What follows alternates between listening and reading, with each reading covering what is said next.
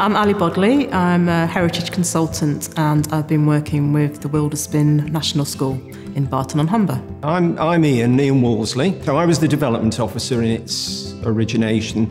Now I'm a volunteer, and on this project I've been working with Ali as a volunteer. We were inspired when we were opening up after COVID, and we had a session where older people started sharing their memories instantly with younger people just on a normal museum tour. And that gave us the idea that we could do some intergenerational projects.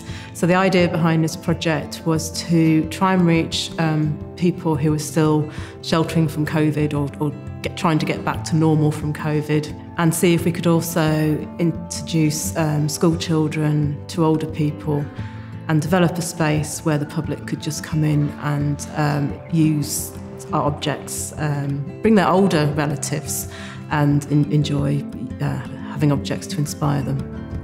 The crucial thing is that the whole project is linked to the fact it's next to our cafe, and it's really about joining the cafe and the museum together, because both museum and cafe get distinct audiences with some overlap, but this project was very much about exploring the synergy between the two parts of our business.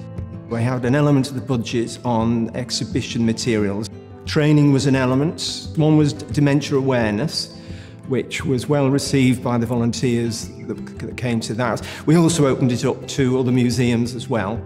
Part of the budget was actually for transport to help groups that are isolated. The most successful bit has been with the care homes and with the school.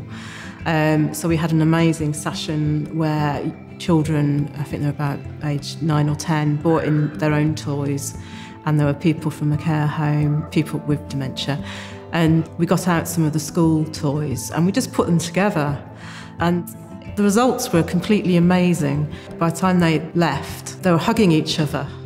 We've developed a very strong relationship with that care home, which will be ongoing, and there's another care home that's desperate to come as well, so that's been really good. I've been involved with a few projects over the years, but of all those projects, this one has given me the most positive vibes as to, I think we're tapping into something here that we've only just begun to explore. New audiences, mixing audiences, involving new volunteers and so on. And this crucial thing of changing people's perceptions about what a museum is. This is a distinctive museum, it's a school museum, classrooms and so on. It's not got traditional glass cases and so on.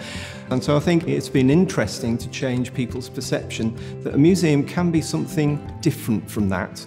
It can be a place, as we've created with this project, where you don't actually realise you're in a museum.